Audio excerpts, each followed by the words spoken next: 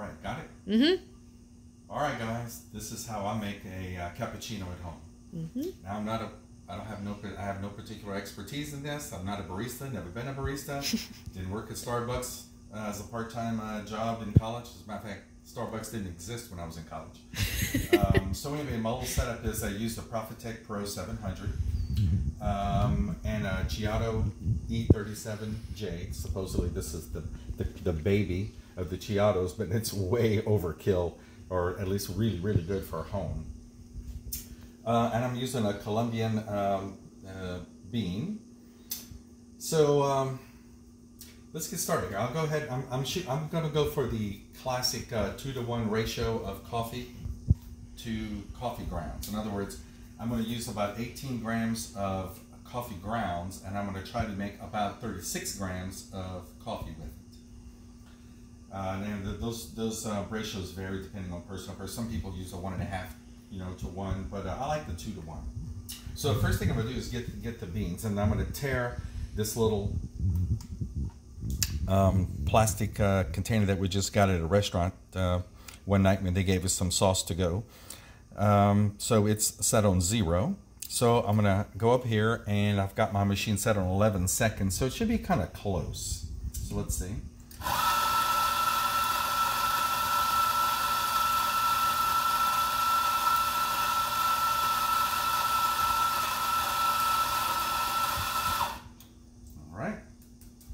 Let's see how close we are here.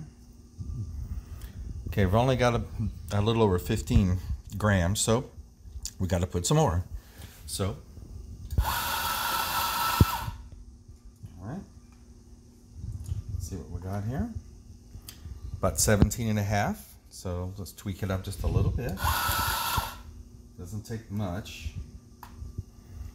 Wow, 18.75 all of a sudden. That's how quickly this thing grinds. But let me show you how little extra that is. Let's take a little out. Okay, so that's not even 18. So let me put a little bit back in. So, well, already 18.2. That's how little difference there is between 18 and 18.75. 18.2 is close enough. I mean, unless you got a really, obsessive compulsive type personality. It doesn't have to be exactly 18. And also, when you make the coffee, there's no way to stop it at exactly 36 grams anyway. So, it's going to probably overshoot a little bit. So this is good. So we have our coffee ground. Now the next thing I want to do is kind of set up my milk. And for that, I like to use half and half, because I like a real rich, creamy cappuccino. And this is coming from a guy who really doesn't like coffee all that much, actually.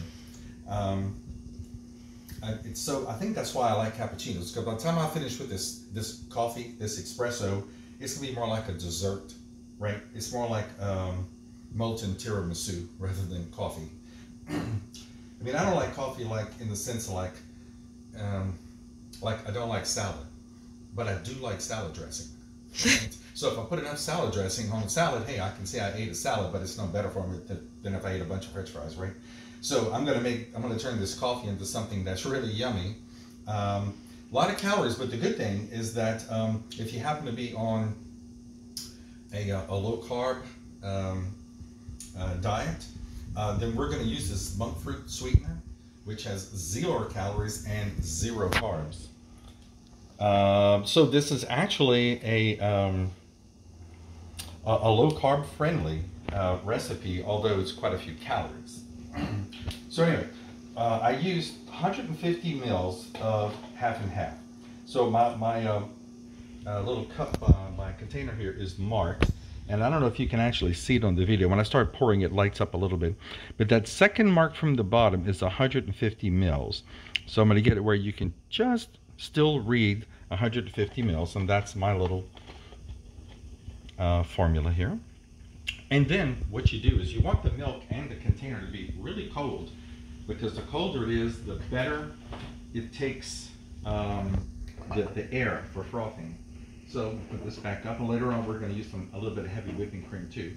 But I can just stick this in the refrigerator while I make the coffee, and that gives a chance for the container, the milk pitcher, to actually get nice and cold.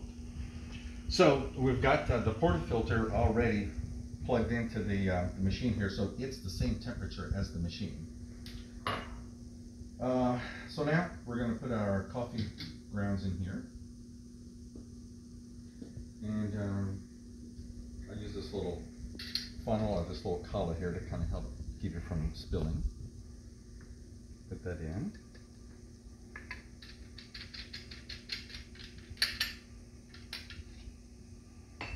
We'll kind of even it out just a little, like that. Give it a couple of good taps to get it settled. Then I use this little spinner distributor here, coffee ground distributor, which I got on Amazon. It's pretty cheap, maybe 35, 40 bucks, something like that. And that distributes the coffee grounds inside very nicely, so that we end up with this nice flat level bunch of coffee grounds here. And then I use this this particular tamper because it's calibrated. It's a spring inside that calibrates to 30 pounds of pressure when it clicks. So when you put it in, the distributor has this thing sitting nice and flat, so you don't have to worry about putting it, you know, or tamping at an angle, which is bad. It's nice and flat, so you just push it till, I don't know if you could hear that, but it clicked. So I know I got exactly 30 pounds of pressure. So now I've got a nice puck in there, ready to make our coffee. And now, to get my 36 grams, I'm going to tare the cup that I used, which I didn't get out of the cabinet. This right here. We'll tear this back to 0. And I got this little scale on Amazon. It's pretty cheap. I don't remember what it cost, but probably 20, 30 bucks at the most. So now our container here is tared at 0. So what I do now is I just open this up halfway and let just the pressure of the water from the home plumbing just get through the coffee grounds enough to start the first drip, and then I'll kick the pump on. And I'm using a bottomless portafilter, by the way. This takes a few seconds, but that's okay. It's a nice pre-infusion time to get the coffee grounds all nice, and so there it starts to drip. So now I'll kick the pump on, and if you notice, the machine starts counting down the number of seconds. All right. So now we're making our espresso. I'm shooting for about 36 grams, and 36 grams done somewhere around 25 to 30 seconds.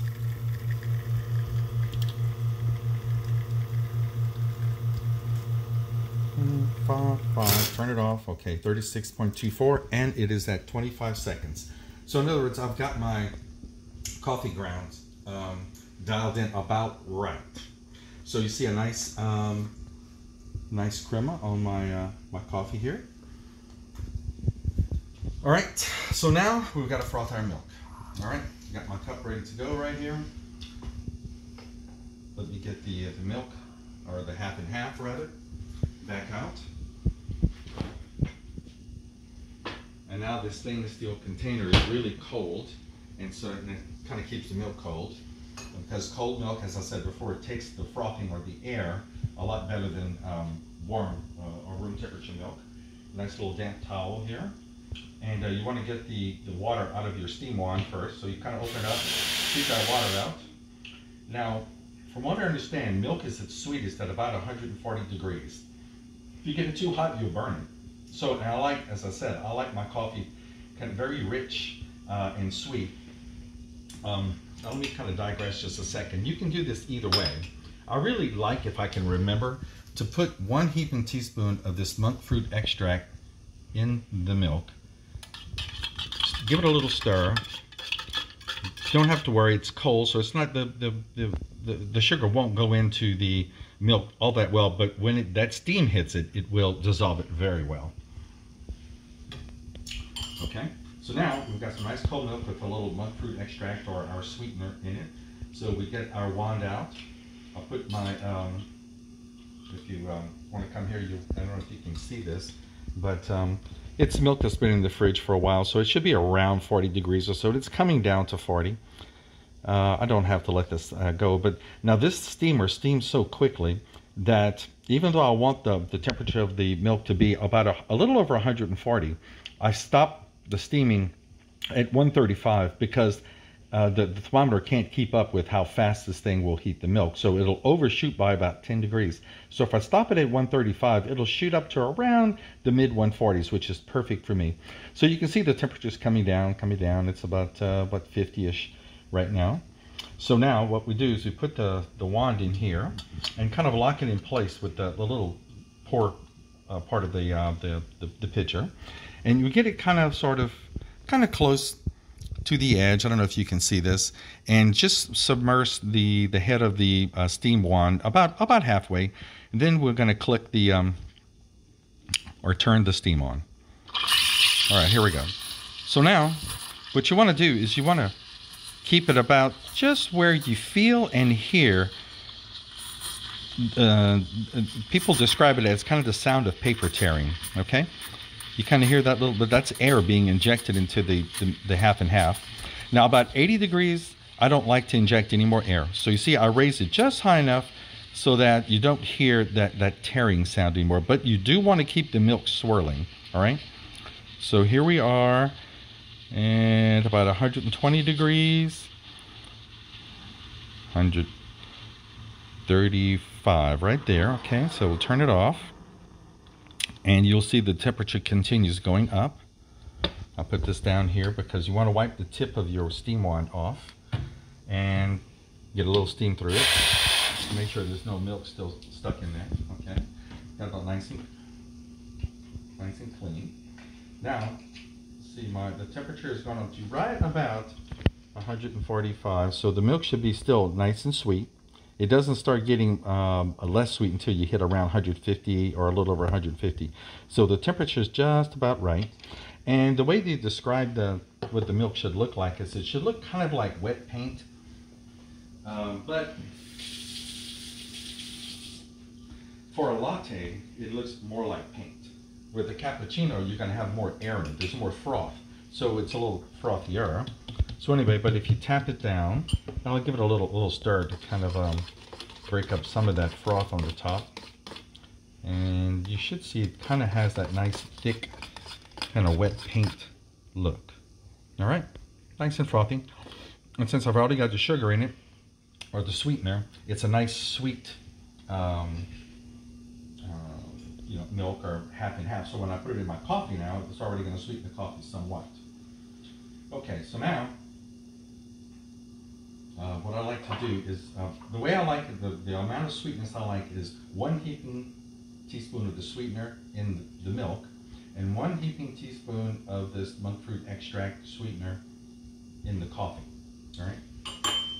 So then we'll take our coffee, swirl a little bit, kind of break up some of that crema on the top so it can get all this little coffee goodness in here. Pour it right in to the sweetener. And I like to mix it up a little bit. I don't think you really have to do this because probably the milk would do it. But see, it has a nice, it sticks to the cup back there, kind of like a wine will sort of stick to the edge of a glass. It has kind of a little thicker kind of consistency than, say, just water. So now, for our cappuccino, what we want to do, unlike a latte, you can't make all the pretty little designs because the milk is too thick. It's too much froth. So what you end up with is just a nice white spot in the middle. But anyway, you start pouring kind of high, like 6-7 inches or so, right down the middle, like that. And when you get to the point where you kind of want the rest to be on the top just to look nice, you get much closer and you pour it on, and that way it stays on the top. So you get this nice, almost like meringue. Uh-oh. You get this nice kind of a meringue thing going on. So anyway, very nice. Then I'm going to rinse my little pitcher out here. A little housekeeping. All right, so there's our cappuccino. You can drink it just like it is, but I find that no matter how much I try, it's never hot enough. So I have 2 more steps. One is, I like about 1 tablespoon of heavy whipping cream. which gives it a real rich kind of decadent, even smoother, thick quality to it. So I'll pour right in the middle, about a tablespoon. And I've done this so many times, I know about what a tablespoon is. About that. Pour it right in the middle, leaves a nice little dimple. And then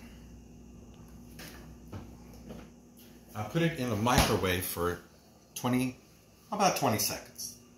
So I'll do 22 seconds, since it's easier to punch.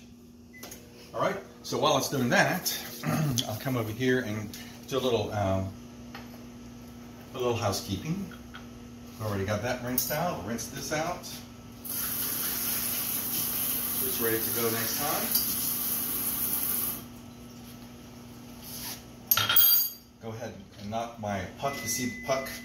It's called a puck for obvious reasons. It kind of looks like a hockey puck, right? We'll just tap that off in the thing, and see, you can see the fact that it's a bottomless portafilter here. Gonna give it a little rinse. Then what I'll do is move my little scale and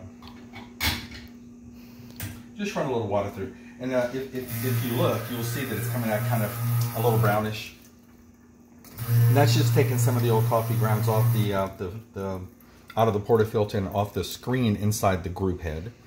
Okay, so now it's all nice and clean, right? Just pour that away.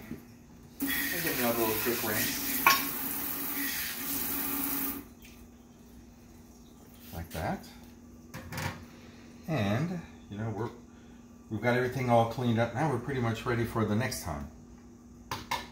So now, let's go taste our cappuccino. And this size cup and that amount of everything, it just has this kind of like perfect kind of look, huh? Nice and round. It looks like the head of the Capuchin monks, which I think is one of the places people say that the cappuccino got its name. It's from some Italian monks, the Capuchin monks. And you know how monks kind of would shave their head so just the hair was left around the edge of their head like this, but the top of their head was hairless, so it was kind of white. So this kind of looks like the top of their heads with the hair around the edge. And I think that's where this cappuccino got its name. Also, some people say that the brown of the cappuccino was the same color as the monks' robes. So there's a couple of different explanations for where it got its name. Now, I'll take my spoon here and just, since the heavy whipping cream is still sitting kind of right in the middle, this is so full now sometimes it can be a little messy, but I'll just give it a little stir in the middle and that distributes that heavy whipping cream. And if you play around, if you kind of like suck up a little of the coffee here and play around with you can kind of make it look kind of like some little designs. Like if you keep playing with I kind of think it looks like a hurricane out in the Gulf, since we live here in South Louisiana.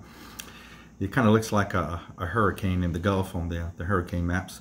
But anyway, it's so full, I really can't do all that kind of stuff. Also, you can do this little thing where if you want to try to make a heart, you can kind of do this little number here and pull it across. And as you can see, after a couple of tries, you sort of get that little kind of heart shape or the tulip shape, or I don't know, kind of sort of looks like a garlic to me. But anyway, there you go. There's a cappuccino. So now, let's see what it tastes like.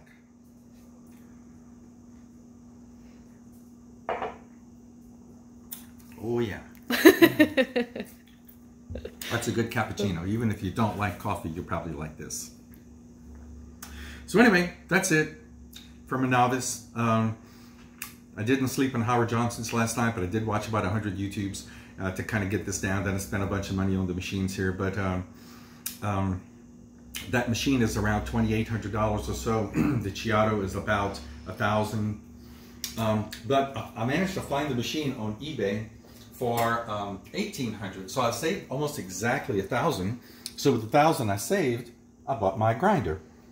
So still a lot of money, but I used a Breville Barista for about 10 years, and you can actually get pretty close with the Barista, But you just can't quite make that kind of cappuccino with the barista. But you can get pretty close. And it's a whole lot less. You know, maybe $400 or $500 instead of, you know, $3,000 or $4,000 if you can't get this on a deal like I did on eBay. So anyway, that's it, guys.